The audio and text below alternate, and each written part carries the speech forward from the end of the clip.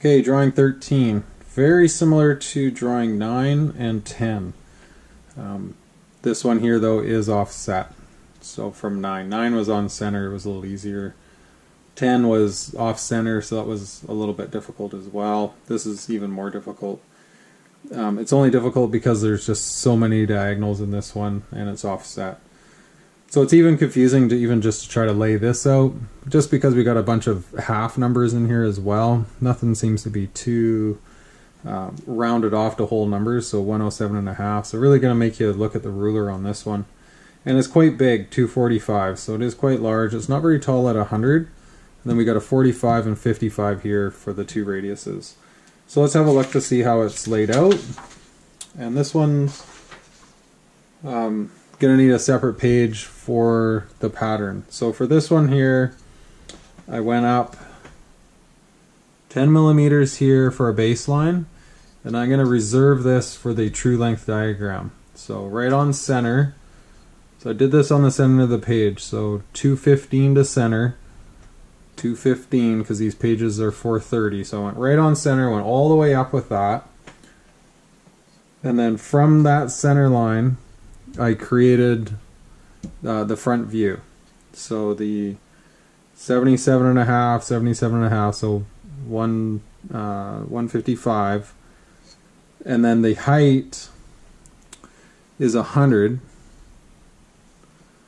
and the true length diagram is going to be 100, and I left 5 millimeters in between them.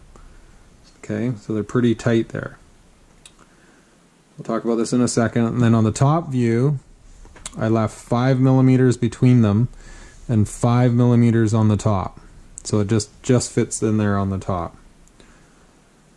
Okay, for this one here, I think it's easiest if you lay out the top view first with the drawing, and pay special attention just coming off center, and don't get confused on these two center lines over here. Okay, do not get confused on those. So it doesn't take much to get those mixed up. Just because maybe the drawing's not the best drawing, or there's not an extra line here. Could almost use an extra line here for this quadrant, for this area right here. So just don't get those two lines mixed up, otherwise you'll have troubles. Okay, so for this one here, I've already gone ahead, laid out quite a bit. This is the outside of the object, and again I drew the top first, then I just brought these down here. So this big radius here is the top, and I just brought that down because that's the top. Then the bottom, the outside radius here and here, down to the bottom. And then this would be the flat section. So from this quadrant down, and then up to the center right here. Okay, so that's the flat section. This is curved, and that's curved there. Yeah, these are not parallel, and this is not parallel either. The true length diagram, this is actually going to work for a true length here, and here for the outside here. So when we go to lay this one out, what we're going to do is the same as when we did 9 and 10, is we're going to connect the straights over here and the diagonals over here. The diagonals, what we're going to do is we're going to fan off from center going this way and fan off from center going that way, meaning the up and down when we go lay out our pattern. So from the top we'll come over and then we'll come down. Okay, so let's go ahead and label this. So for this one here, what we're going to do is A, B, C, and D. And this is at the bottom. Okay, this is the bottom small radius, the 45. And then we're going to do E, F, G, and H. Then we're going to do 1, 2, 3, and 4. Obviously A goes with 1 as a straight, B with 2, C with 3, D to 4. Okay, this little radius comes through, don't get confused. This radius is a little bit wider than this quadrant right here at the bottom. Okay, so D does come up to 4. That would be this line right here. There's 4 down to D. So this line was drawn from E to 4, which would be this line. Okay, so I just didn't draw that in because this is a really busy section right here. So just don't get confused over here.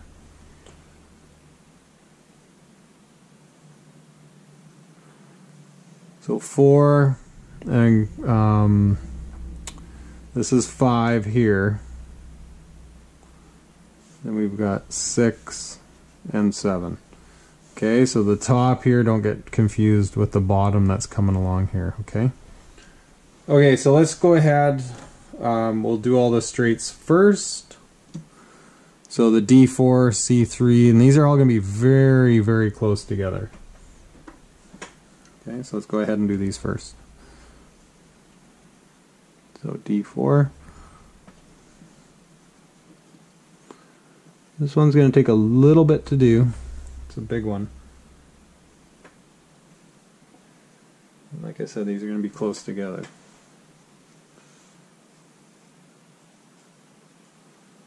D4.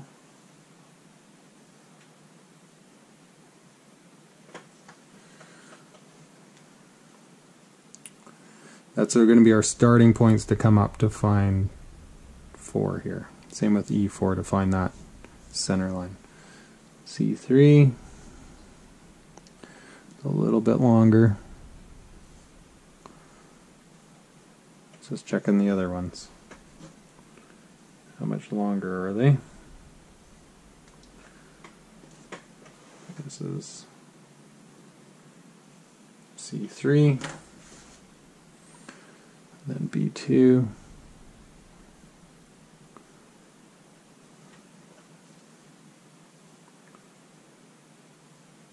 I'm going to mark this up and down because it gets a little crowded here. And it's a little hard for you to see my writing down there, I know. Bigger your TV, the better your view. A is just a little bit longer, it's not much.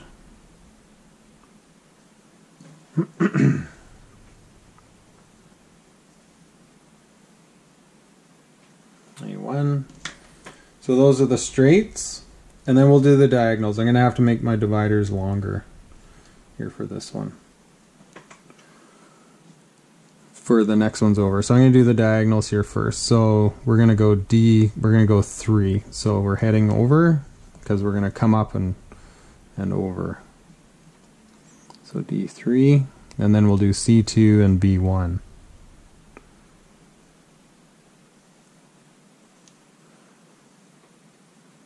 Oh, sorry. We're going to go back and forth on that.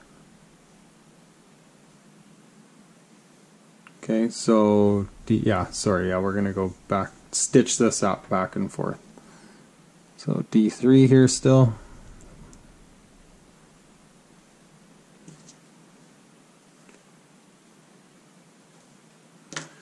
Because we're going to come up and then we're going to go down, and then we're going to go C2.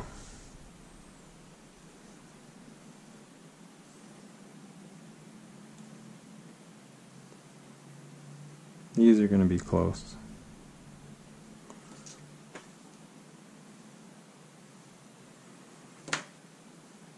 And then B1.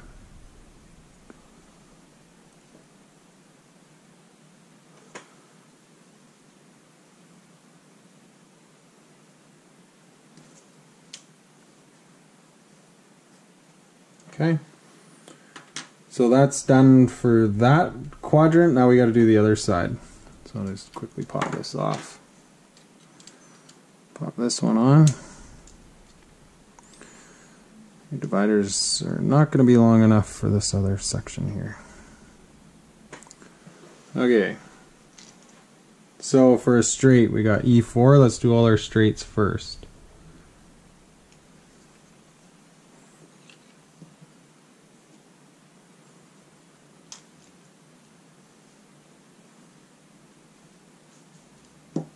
Just adjusting my dividers here to kind of find the middle that's going to work.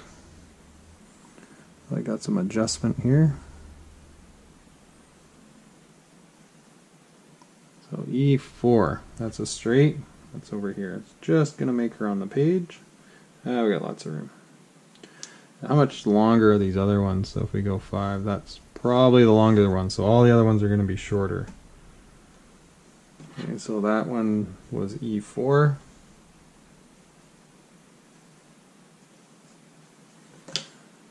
And then we need to go 5 to F.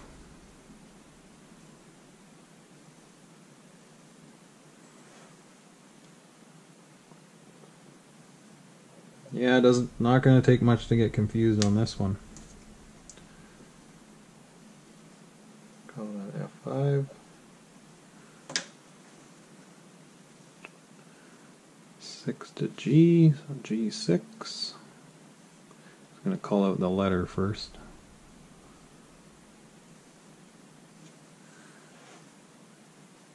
I don't think it really matters, but G6. And we don't need to do the one on the outside, just because it's over here. Just same with that one. Okay, so we're going to fan over. So we want E4, so we're going to go E5 for the diagonals.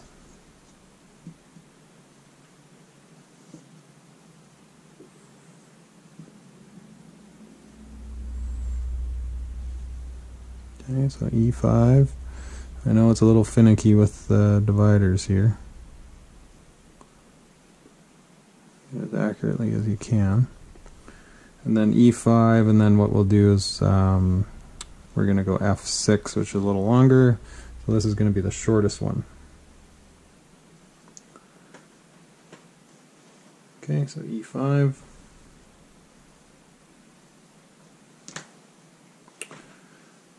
And then we're going to do F6.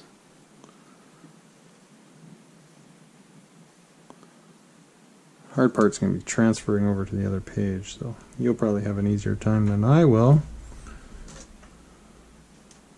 Just because I'm going to try to flip my page in to the camera here. It won't be too bad, but we'll get through it. G7. And I have running 3 dividers on this one. Okay. Alright, so let's have a look at the pattern. And then we're going to start off with D4 and E4, so we can find this top here. Okay.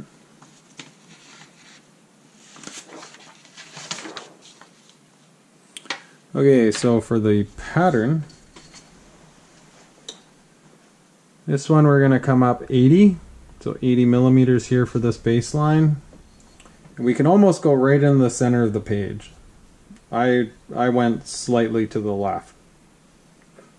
So I went with 200 just for my center. It's going to fit. I just thought it'd be a little more centered if I was just a little bit more to the left. We've got the 77.5 and then the 155. Okay, so there's that there. You see a little ruler thing that I have down below here. That's just to double check. My 90 times pi equals 282.7 divided by 12. So for the 90, so for this one here, I should have 23.6 from there to there. Okay, the 55, which is the 110, times pi equals divided by 12, 28. So up top here. This is where my other 2 dividers are going to come in handy. So I'm going to have one set at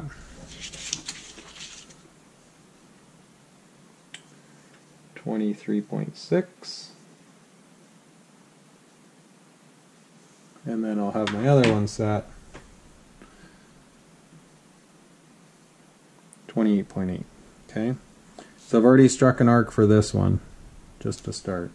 Same with over here. Okay, so let's put some letters on here. I didn't letter the center. Doesn't really matter which way we go. Bend up or bend down, you're going to need 2. So let's just go E and D. E and D for that. Okay. So we're going to be kind of back and forth on this one a little bit. So these are the two straights. So we need D4 and E4.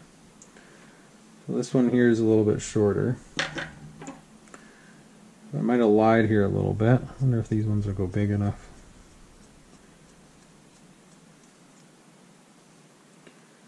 D4. Okay, this one does. Hoping to get away with. This is D4. So D. Then we're going to go E4.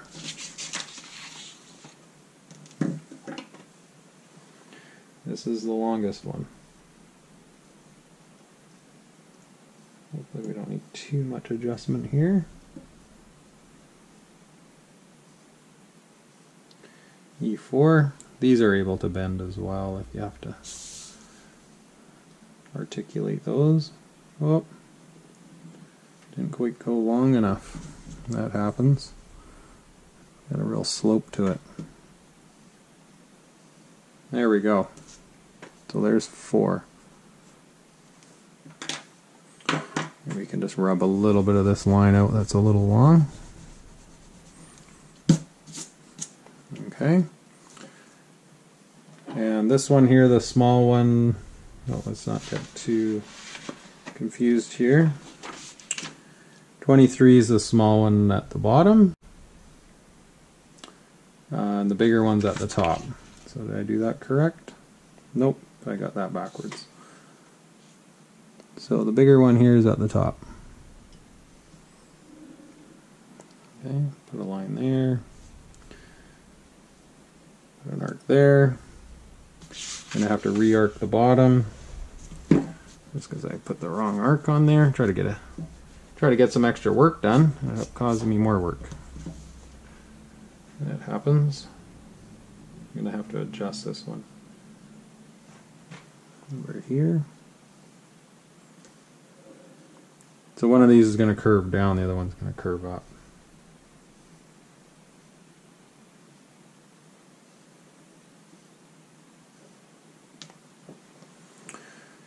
Okay, so we need to go to D to 3.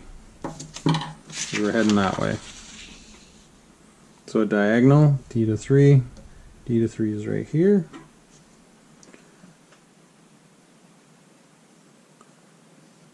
Ooh, that's going to max out there. Just makes it D3.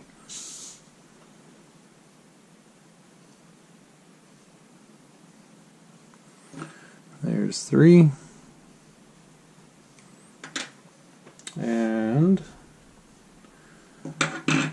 we're going to have to go to E to 5. Because we're heading that way, diagonal, E5.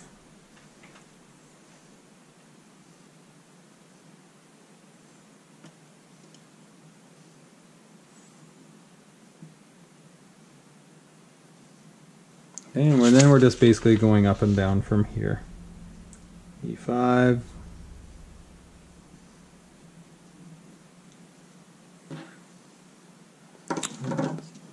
Rub off a little extra lines there. Here's 5. And now we can go from 3 down to C. For a straight. 3 to C. 3C right here. And we're just going up and down now. We've done this before. So you get the idea how this works. There's C, E, F. So we're going 5 to F here on a straight.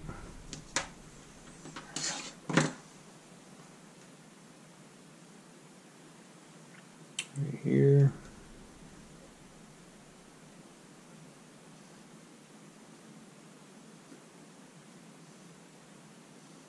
So we're F5. F5. There we go. Switch this around. Barely caught that one. E, F. There we go. Okay, so now let's go ahead and put some marks on here. So the small radius was at the bottom. So let's put do the small one here.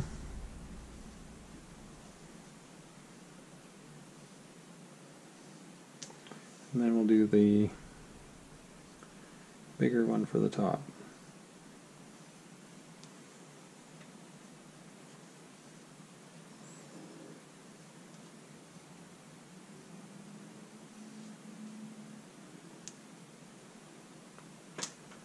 Okay, now we're fanning out like I said, so we're going to go to C to 2. So that should be a diagonal.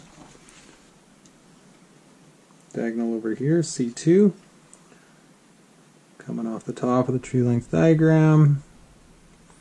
I'm going to max out these little dividers again. C2. It's dipping down a little quicker than I thought. That's alright, just because it's heading down here. 2. And since I'm over here, I can go from 2 to B. So let's do a straight here. B2 to the top of the tree length diagram. We only have the one top.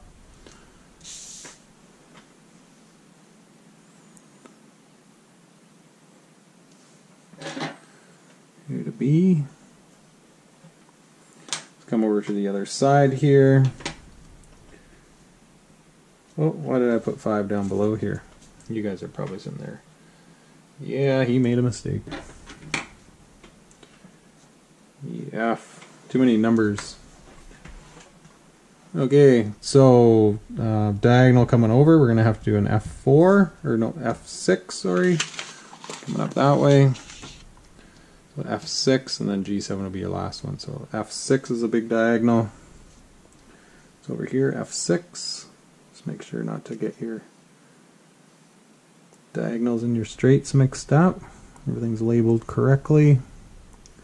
So F6.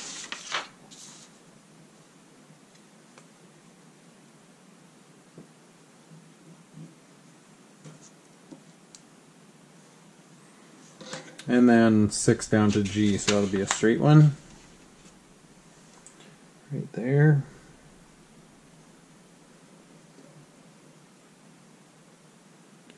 The top again, that was G6.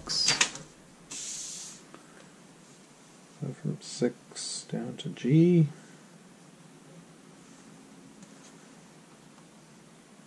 Guess it's not really that bad once you get going here. I guess the first part, hardest part about this is your first initial layout, I think.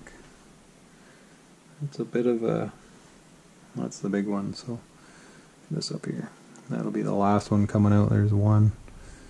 Yeah, just the layout alone at the beginning was quite a bit of drawing, so I saved myself kind of 15 minutes here getting quite a bit of that done at a time.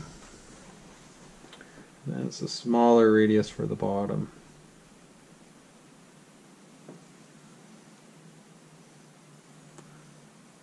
A lot of transferring here, and then we can see this one's coming up. So and once the pattern starts to reveal itself, you can see which way it's starting to go. Okay, so B to 1, might as well do that one. B1.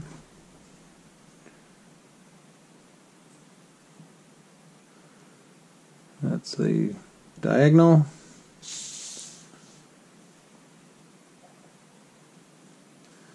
There's 1. And then we can go from 1 down to A. So we'll do that now. This is it here. This would be the true length for that. A1.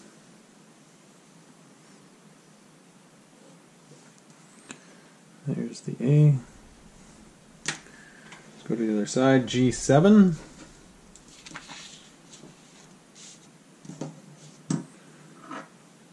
G7 is a diagonal. So way over here, that's a long one.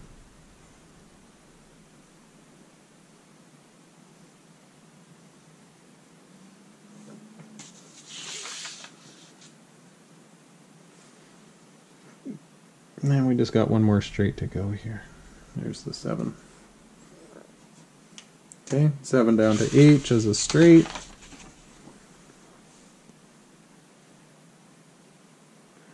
We can take this off this side here. I was looking down below and I couldn't find it. It's because I'm going to use this one. There we go. That is a true length.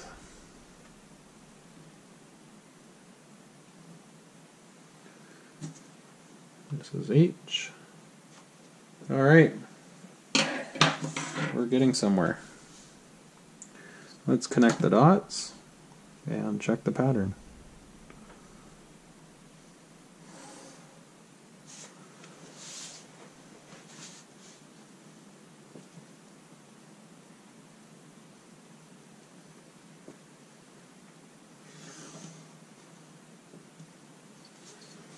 Okay, snake that in.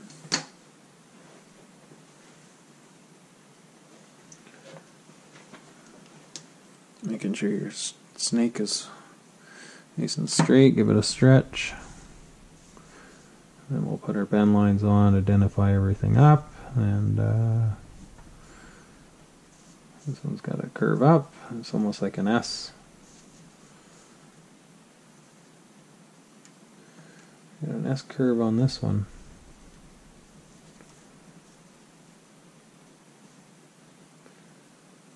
A bit of a funny one.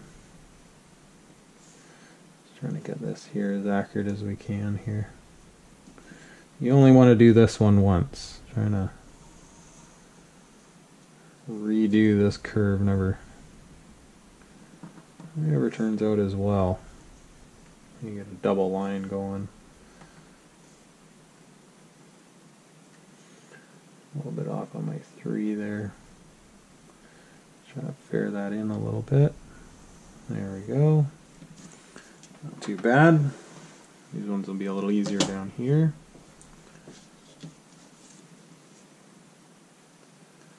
From H to E.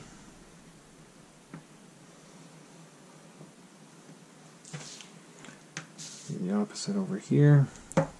Patterns always look kind of funny when they're flat. Go to bend them up and it gets to the right shape. The unfold button. Yeah, you could do this on AutoCAD as well. There is an unfold button in a 3-dimensional shape. They're not just designed to fab. AutoCAD's got a lot of different suite softwares that are available. This would be the flat area right here.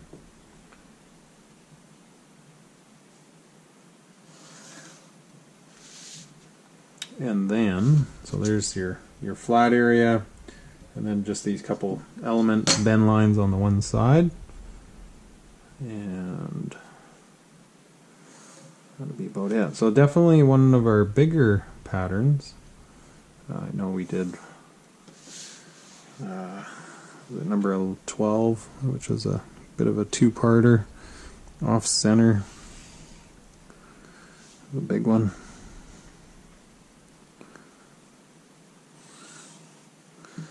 Okay, and then again, just going through your sheet here. Just going to square that up, and then we'll have one more look at the original drawing as well. I'm not going to put, I don't know if I need that center line on here or not. I probably should. Always nice to have a center line, isn't it?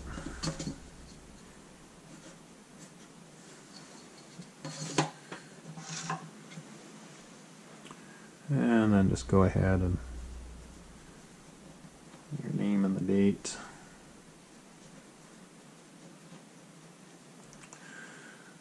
I think this is an Obround to round. An ob to round. Short form that one. And we're drawing Unlucky 13.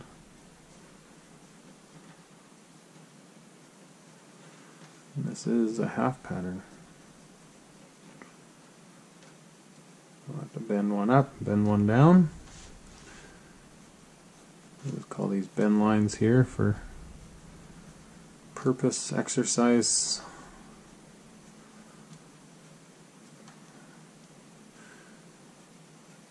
Yeah, these ones would share that one and these ones would not.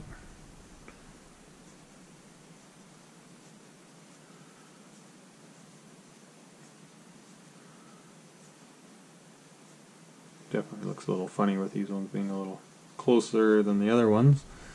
Let's see, this one will be a 15.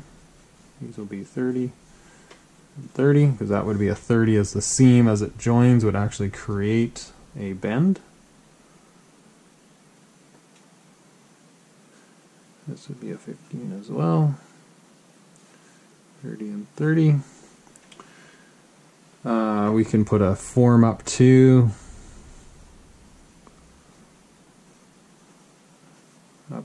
90, and down here we can put a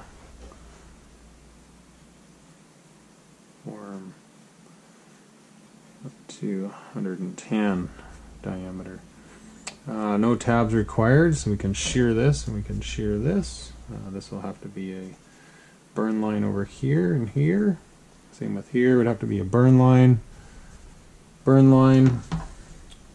quarter marks. Try to clean anything up that's overhanging, any construction lines. Try to make it neat and tidy just around the outside here. You can darken the outside if you're using different pencils. And let's check the pattern here. Okay, so that looks pretty good. Those are close together. I'm just going to wrap around, right? That looks like that. So I think we've done good. Put that up against the window, have a look. Back to this one here, we fanned out across the top there with our diagonals. We went this way and then we went this way. Bit of a confusion area here. It's real busy in this area, so this will be the high traffic area. If you ever get confused, you can always work from the outside in and the outside in as well, so you can end up into the center. Make it clear. You can put your name and stuff on this one as well. And that finishes that one up there. Drawing 13. Alright, good luck.